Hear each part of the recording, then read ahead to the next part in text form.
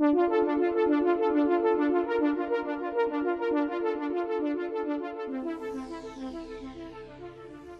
Slide is a new mode for the Slide tool. It allows you to slide vertices across their connected polygons. Using this new mode is very straightforward.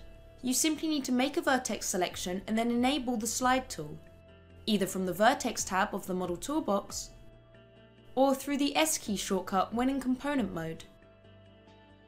Set the Slide tool to face, and green tool handles will appear in the viewport, pointing in the direction of the connected polygons. Use the handles to slide the vertex selection within the boundary of the polygon. There's an option to slip UVs, preventing you from stretching your textures during the operation. Face Slide will also work in a UV context. Simply select your UV map from the drop-down menu and then activate the tool in the UV viewport.